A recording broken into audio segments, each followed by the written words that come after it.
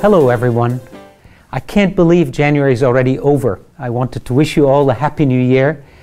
Forgive my delay, but I hope you have a good, productive and happy new year, both personally and in our work together. This is indeed a very special year for all of us at ICANN. The focus must and will be on our operational excellence. I am very focused on strengthening our capabilities so that it is clear to us and to everyone looking at us that ICANN is an organization that is ready and well equipped to deal and manage our important mission to the world.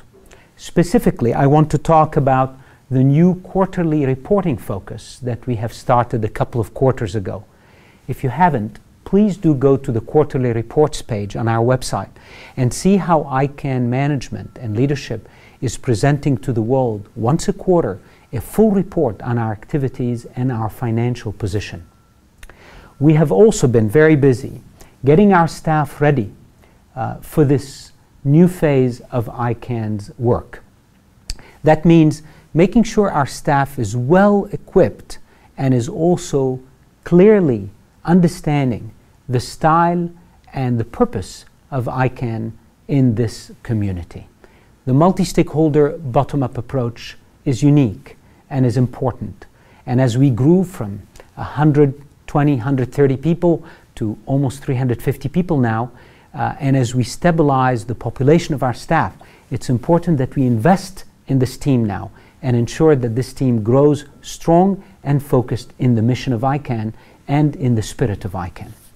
And finally, of course, it is important for us to measure our progress against a clear baseline.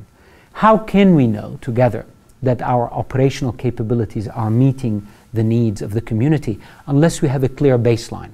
With the new 5-year strategic plan and the new 5-year operating plan, we're now setting up the baseline dashboards that allow us to measure the performance indicators of ICANN. I'm looking forward, as the new fiscal year starts in July, to lay out this baseline and ensure that we are all focused on the measurements that allow us to, together, to agree how ICANN is performing. Needless to say, another major area of focus in 2015 has to do with the stewardship transition, the stewardship of the United States government over the IANA function. All of you have been immensely busy to shepherd the processes that will allow us to present the US government with a proposal that will meet their criteria. I cannot tell you how important it is for us to get this right. To get this right means that we do it together, we leverage the full consensus of the community to deliver the right proposal, and that frankly, that process keeps us cohesive as a community and ensures that the world sees that ICANN is ready and is prepared to actually meet the challenges of an independent organization. I must tell you also that getting this right is important for the multi-stakeholder model. ICANN, after all, is the organization that many look at for the health and the feasibility of a multi-stakeholder approach to address a larger number of issues beyond ICANN's remit. Our success is also the success of the multi-stakeholder model. The eyes of the world, as I said before, are on us. I hope that we together achieve what we need to do and send the right message. I want to also tell you that IANA is not simply the processes and the job that we do for the world. IANA is also the people of IANA. This month we celebrate something quite special.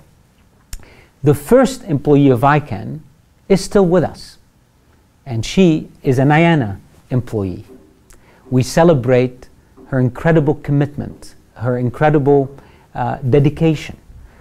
16 years on, still in IANA, and still starting this new phase with us in order to ensure that all the work that IANA has done and she has done stays with us in this next phase. This is Michelle Cotton, one of ours, and someone we're all very proud of.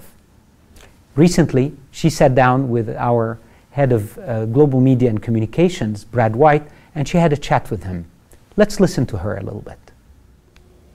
Michelle, what has the IANA journey meant to you? Well, it's been a very long, wonderful journey. We've gone through so many changes through the years, but every year we improve, we add processes, systems, things to make doing our work easier, more efficient, and better. We're going into ICANN 52 in Singapore. In the context of your long period with IANA, why is this meeting special? Well, as you know, the IANA stewardship transition discussions are happening right now, and that's going to mean some changes in the future. So we're excited to see where we go with that, and the bottom line really is that the excellent services that we perform in the IANA department, we're going to continue to perform them just as we've done in the past, now, and into the future, and that's what's most important and dear to my heart. Great. Thanks, Michelle. Thank you. You would agree with me that this is IANA. Michelle is IANA, and that's the IANA we all want. So as the world is dissecting IANA and how it works and how we take it forward, let's remember that the team that brought us to here, that kept the internet secure and stable for all these years, is still with us. And no matter how we fashion this and structure this, they will be with us, and we will remain committed to the mission we have. Thank you, Michelle. I look forward to see many of you in Singapore.